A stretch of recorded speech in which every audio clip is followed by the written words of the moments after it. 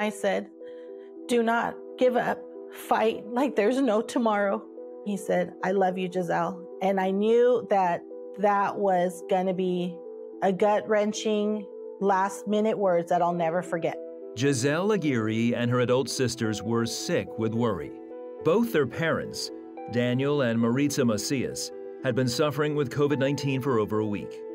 Now their dad was being rushed to a hospital with breathing issues, while their mom was quarantining alone at home. I didn't say bye to my husband.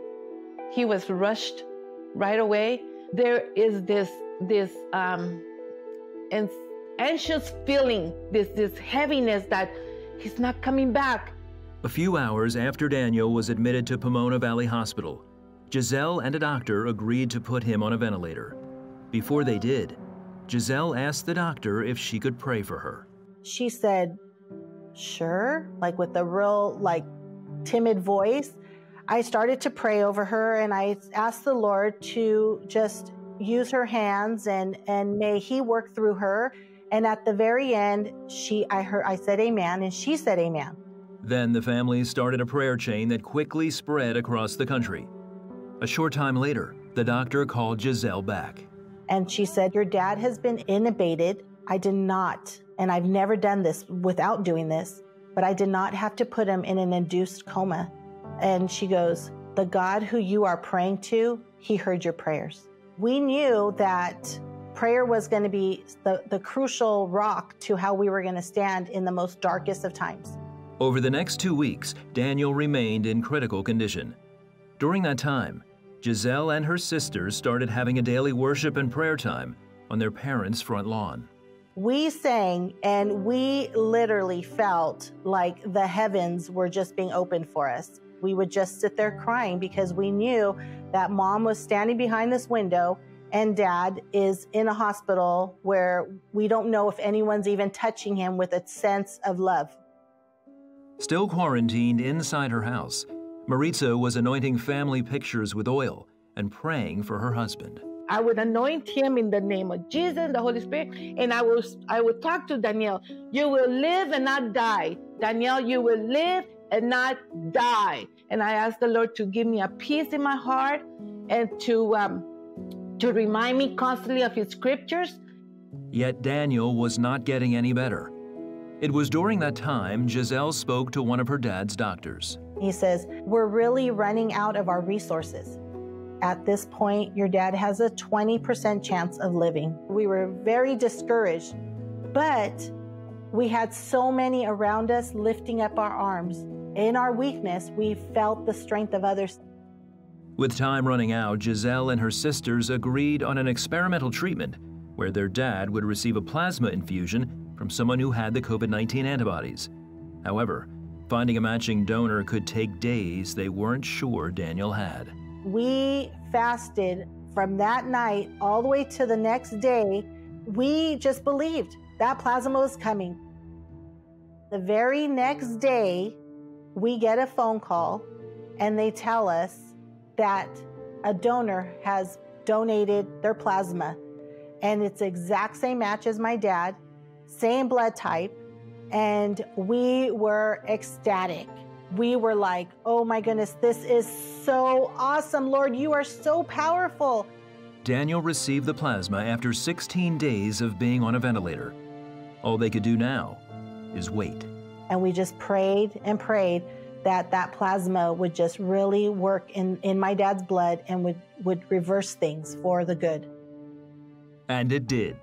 The very next day, Daniel started to improve. On day 19, Maritza called to check on her husband.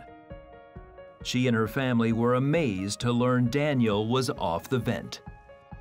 We screamed, my sisters, we called my grandmother, we called all our prayer warriors. I mean, we just told everybody, rejoice, thank God, Dad is off the ventilator. There was only one thing Daniel had to do before he could go home. Doctors told me, listen, you cannot go home until you start walking and start talking. I think the Lord just gave me the power. I asked Him for the power, and He gave me the strength to walk. On May 12, just over a month after entering the hospital, Daniel returned home. Our dad was here. He was home.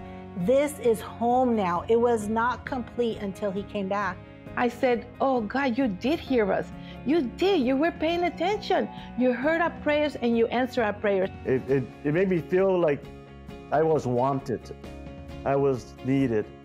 Later, the community celebrated Daniel's recovery with a drive-by parade. He and his family continually thank God for answering their prayers and encourage everyone to call on God for help in their time of need. So we do not stop praying. I don't care what the devil says, but the word says that God heal our diseases. Just nobody else can heal me but the Lord. You just want to yell out and say, thank you, and everybody can hear you like an alarm, you know? There was many hard times, many tears, but when you stay focused and do not allow the enemy to tell you otherwise, you will win this battle through Christ's strength, and that is the only way. I love what Daniel's wife said. I don't care what the devil says. You know, God's word says, whose report will you believe?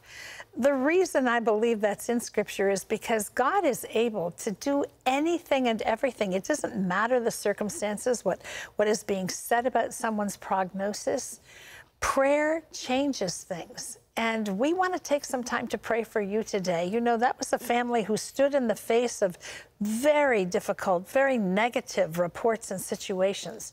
And they just began to declare the goodness of God, began to declare faith over Daniel, faith in life. And they saw a turnaround. Amazing. It's a great story, and it's a great story showing the intersection of faith with medical science.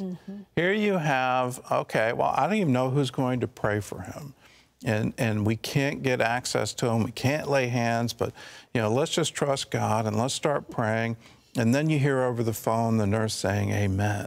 And you're going, okay, God's at work. Things are happening. And then when you get put on a ventilator, well, that's actually really bad medical news. But for them, it became good news. Well, we didn't have to go into a coma. I've never had to do it this way before. It shows God's at work.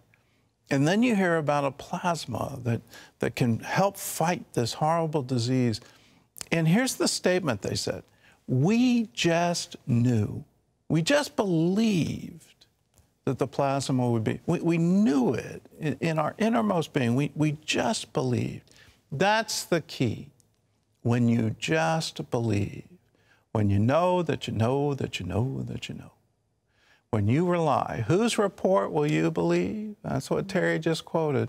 The reason that's in the Bible. Whose report will you believe? Will you believe the negative, or will you believe that with God all things are possible? It's my favorite time of the show. We get to pray with you. We get to lift up your needs to a loving Heavenly Father. He loves you so much, He died for you. You don't have to convince Him. You don't have to bargain. You just have to believe. And when you come believing, He always responds to faith. His eyes are going to and fro over the whole earth to show Himself strong. For who? To those whose hearts are loyal, to those whose hearts are believing. Let's pray, let's believe, and let's let God do all the rest. Pray with us. Lord, we lift everyone in the audience, everyone who is having trouble, everyone who is having disease, anyone who has pain in their body. Lord, we come into agreement with them right now. And we say over them, be healed and be made whole. There's a woman, you're not even praying, you're not even asking for it, but you have lingering pain in your sternum from open heart surgery. The bone never knit together properly. And so it just causes you discomfort. God is speaking to you directly. You know exactly what I just described. You have it.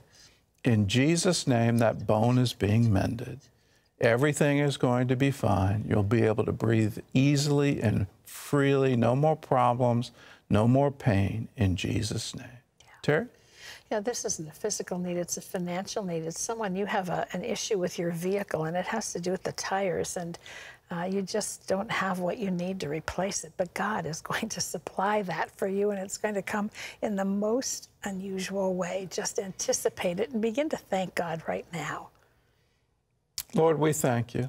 We thank you for all that you do, all that you are. We receive it now. In Jesus' name, amen and amen. If you need prayer, we're here for you. All you have to do is call us, 1-800-700-7000. Hello, I'm Gordon Robertson. Thanks for watching the video. Be sure to like, subscribe, and hit the notification bell for more encouraging videos like this one. Welcome to the 700 Club Interactive family, and God bless you.